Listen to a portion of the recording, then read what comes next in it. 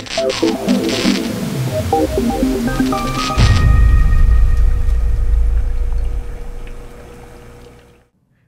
this is Jim McConnell coming to you from Redmond, Oregon at LEHQ. Today we're doing a Chemist Corner on What's Inside Matters. When we have our slogan of What's Inside Matters, we're referring to the chemicals that we use, the raw materials that we use when we actually formulate and produce, manufacture, and sell to you something that we feel is as safe as we can make it.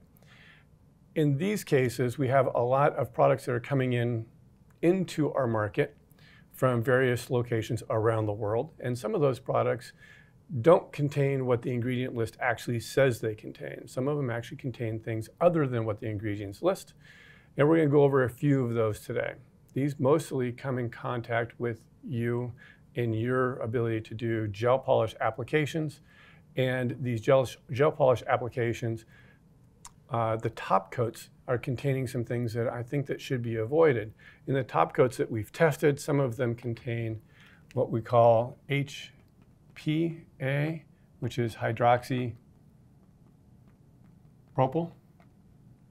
acrylate, and HEA, hydroxyethyl acrylate. Now you're going to look at those two and you're going to say, I think I've seen those names before. Well, hydroxypropyl acrylate is a cousin to or akin to hydroxypropyl methacrylate, which is a monomer that we actually use in some of our products. And HEA is actually a hydroxyethyl acrylate akin to hydroxyethyl methacrylate. And that is something that's actually found commonly in a lot of the gels and acrylics that are sold around the world. When we look at the acrylated versions versus the methacrylated versions, the acrylated versions are faster reacting. Therefore, they have typically some better adhesion to the fingernail. And they also, because they don't contain the methacrylated version, typically have higher issues of skin sensitivity and allergic reactions. So when we're looking at some of these things, they are found in a lot of the top coats on the market. These top coats have a tendency to cure very, very hard.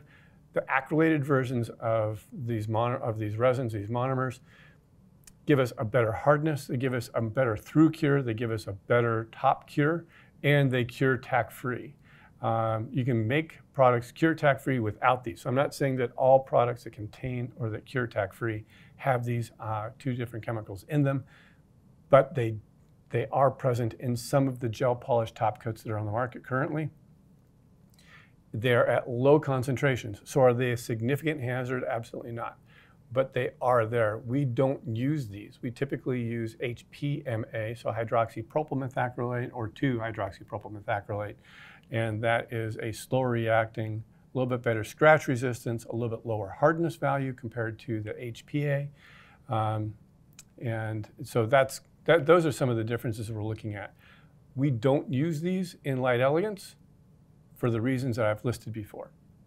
Just ahead of, just previous to this, they can cause more of a tendency for allergic reactions, especially at higher concentrations. Concentrations I've seen these in some of the products that we're looking at right now are quite low, but they do happen to be present.